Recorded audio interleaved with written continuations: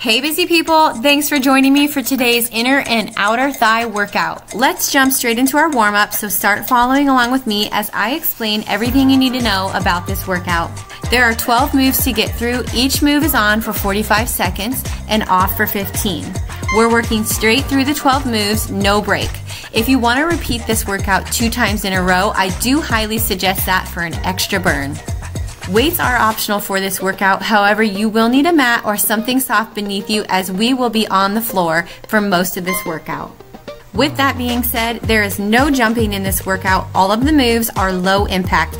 Don't underestimate it though, you will be feeling the burn in those inner and outer thighs by the end.